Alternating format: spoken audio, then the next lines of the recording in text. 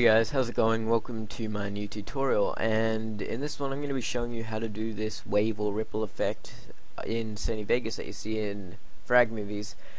And I uploaded a video that I didn't make, a Counter-Strike one, a few weeks ago, and a lot of people were saying, how do you do this effect? Now, I did make a tutorial about a year and a bit ago, and you know, I sounded like a bit of a downer there, and it wasn't a very good tutorial, so I'm going to remake it now. Hopefully it's better, clearer, and yeah. Also, sorry if I sound a bit weird in this one. I'm a bit sick and I just woke up and it's freezing cold, and yeah. So if you don't know what the ripple or wave effect is, here's a quick example.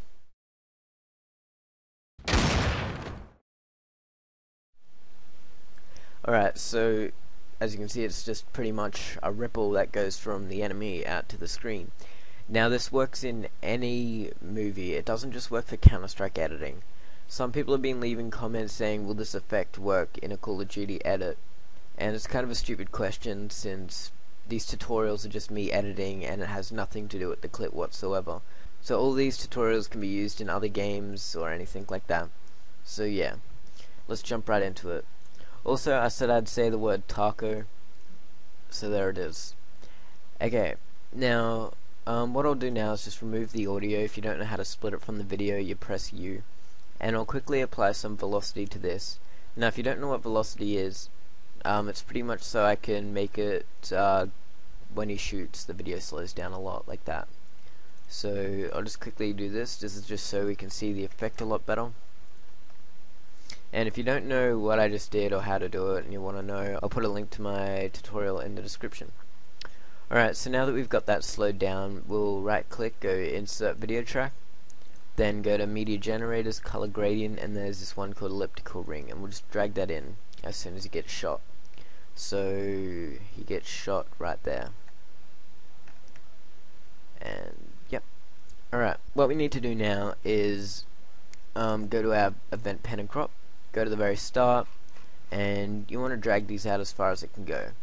Now, that's so it starts at the enemy, and then you want to go forward, say 3/4 of a second or so, you know,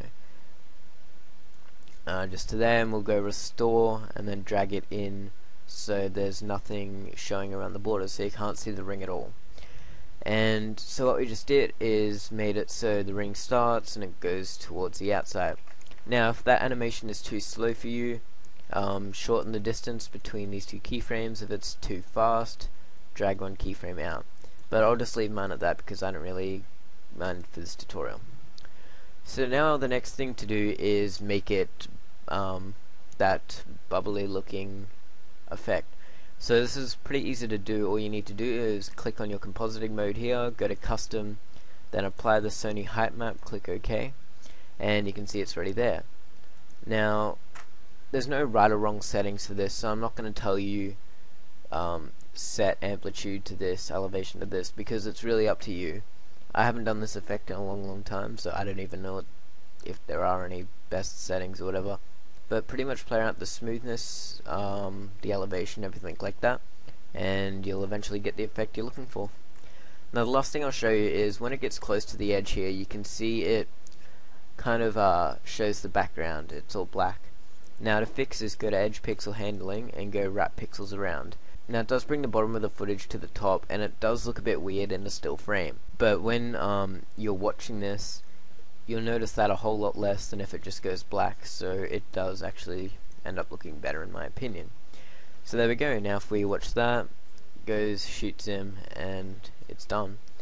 So that's pretty much it. Play around with the settings, hope it helped.